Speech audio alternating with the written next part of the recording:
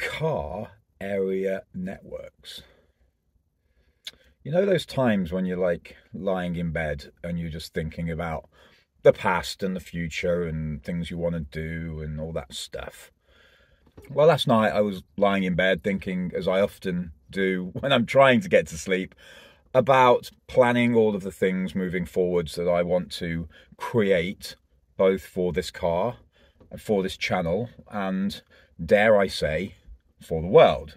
And it got me thinking about when I was back at university down in Bournemouth in the year 2000. And in the year 2000, LANs, local area networks, were like just getting into the house. It wasn't a big thing. Obviously, they were invented in the late 60s and, have been used to connect computing systems for a long time. But they didn't really start to come into the home until the very late 90s, very early noughties.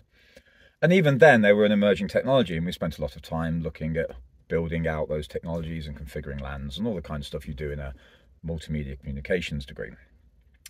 And there was talk at the time about a concept, a cool thing that might happen in the future, which was called a PAN, a personal area network. And it was this kind of futuristic idea that maybe some point in the future we'd all be walking around with this network of devices on us that all talk to one another. And, considering at the time the big phones were like the Nokia 3310 and the Motorola Razr, that seemed like something that was just a pipe dream of the future.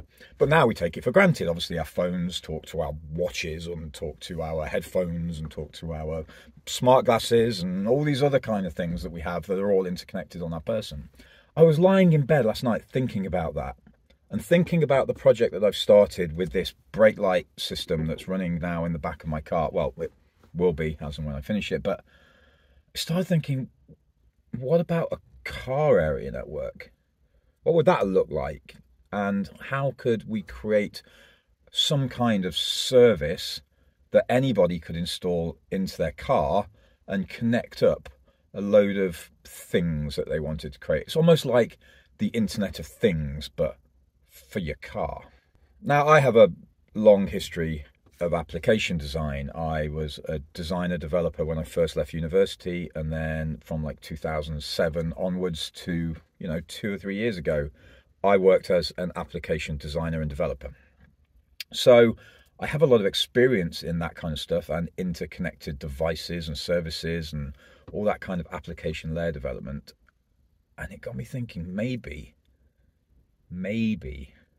we've got something here. So something you're going to see from me going forwards now is the development of a fully open source, fully transparent, fully extendable car area network service. What the hell is that? So let's take an example. The idea is we've got my brake light thing that I've been working in the back, and it's got a standard DRL light, it's got a brake light, it's got the underglow, and you can set the underglow color from a mobile app. That's it. And then I've got a switch in my dash here which turns the underglow on and off, and that senses and turns the underglow on and off. But if I want to change anything, so say I want to change the default brightness of the DRL, I have to take the project box out of the car and unclip it, take it into my house, plug it into a computer, and then update it. Not really the ideal way of going about things. So I can't update anything on it live other than the things I've specifically programmed into the application, the mobile application. And I have to have my phone on me, I have to have all that in order to make any of those changes. And I thought, wouldn't it be good if instead, when I open this little cubby here, which has got my switches and everything in for my neon lights, instead of having that there, we had a little screen with maybe a twisty knob and some buttons or some kind of input that allowed me to then go in and change the settings for my light without needing my phone or anything, but also be able to do it on my phone if I wanted. And I have other things that I want to add into the car that are little Arduino projects. So for example, I have a thing that I want to do with the gear stick, which uses hall sensors and a magnet in order to sense what gear I'm in order to display a gear output, and then use a tiny little like round screen in the top of a custom made gear knob, which can show the gear in some way, or, you know, have a rev thing on it, rev arc. So that might be a thing. And then I also want a project where I can have a custom gauge readout that comes from the CAN bus. And there's, you know, there's loads of those kind of little projects. And at the moment, the way I've done it is building just the single thing for the lights means that that's a self-contained thing. And then the gear stick thing would be a self-contained project. And the canvas thing would be a self-contained project. But what if they were all part of the same service? So what we do is create a server, which is an ESP32 with some inputs and a screen, which knows how to change settings, but it doesn't know what any of the settings of the things are. Then all of the things that we install in the car are devices or clients that connect to that server when we start the car up, and it tells it what settings it has. So for example, the lights start up, they connect to the server, and it does all this through Bluetooth, and then it says, hi, I'm called spoiler alert, and I have a light that can be turned on and off, I have a brake light that can be turned on and off, a neon light that can be turned on and off, and a neon light where you can set the colors, and I have a default brightness and a maximum brightness. Here are the values, and the server knows, okay, well, this one is a button type, so it, you know, creates a button, and then this one is a color type, so it creates a color selector. And all the server does is receive the options for the various things that are connected to it, and then sends back new information when we change those things. But then we can also have a mobile app that talks to the server and replicates the settings that come on that, so we can then do it all through the mobile if we wanted to.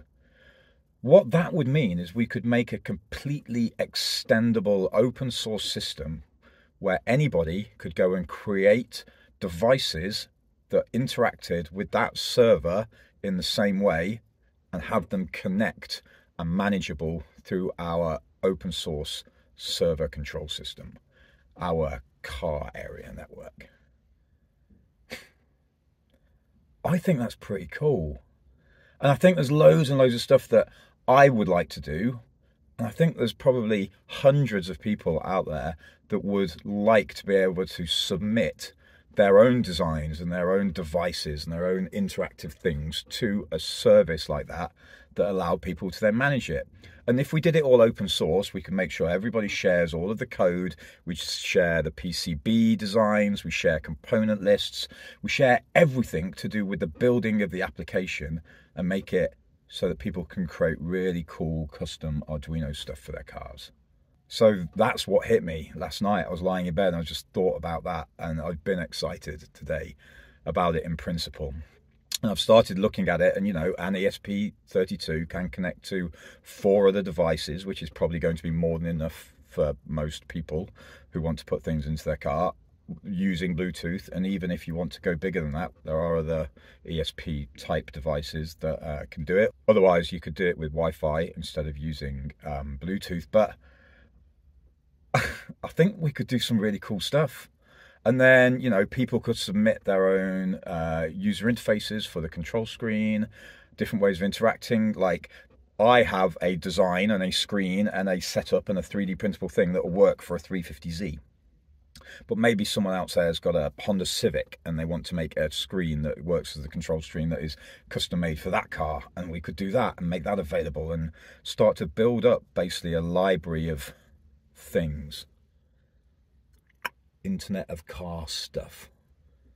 So what I wanted to do with this video is saying that alongside all the kind of stuff doing up this car and the other ones that we've got coming, we're going to be building this complete open source operating system, car area network system, and starting to make it available for other people to build stuff on top of.